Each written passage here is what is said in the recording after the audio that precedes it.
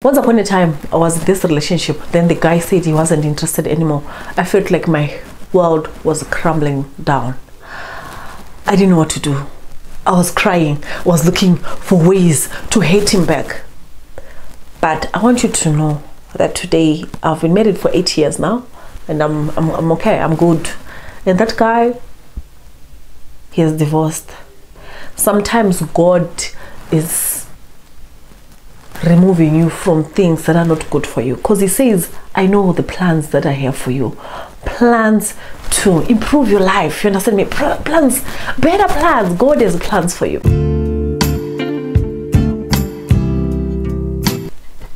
How to get through a breakup. I know that you are here looking for solutions.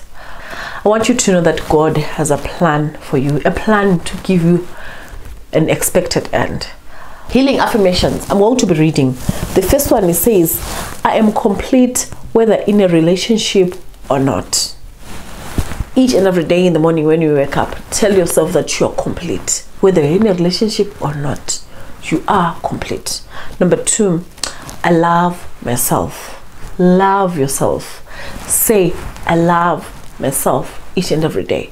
I know that there are people who don't love themselves.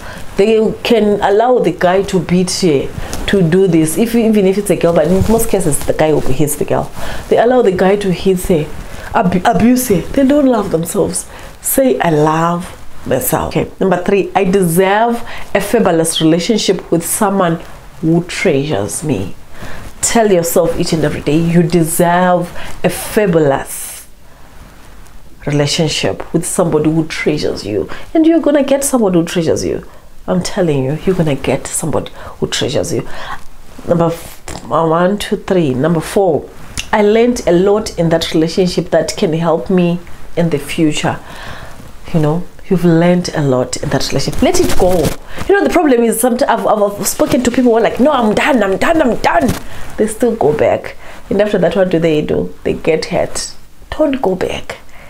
Tell yourself that I learned a lot in that relationship that can help me in the future, and allow God to heal you. Allow God to use this as an example, as a reference point.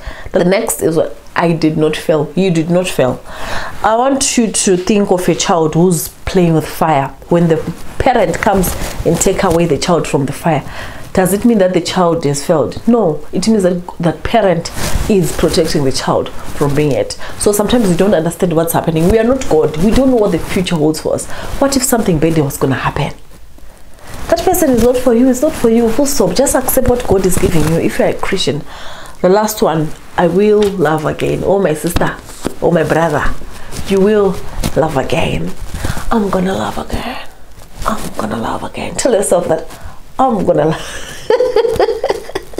okay, I'm just trying to be funny, but all I'm saying is you will love again, and you are going to be loved again, and it's going to be an amazing relationship. You know, this 2023, we're trying to walk away from toxic relationships. Walk away from toxic relationships. Walk away from things that are not good for you. Walk away. Love yourself. Choose you, and trust God that He's going to give you an expected end. You guys, thank you for watching. It's your girl. If you love this video, don't forget to share, to give it a like, and consider subscribing. See you in my next video. If you have anything that you want to say, please say it in the comment section. If you have any topic that you would want me to talk about, please do not hesitate. Say it in the comment section, then I'll be your girl. Thank you guys for watching. See you in my next video. Bye bye.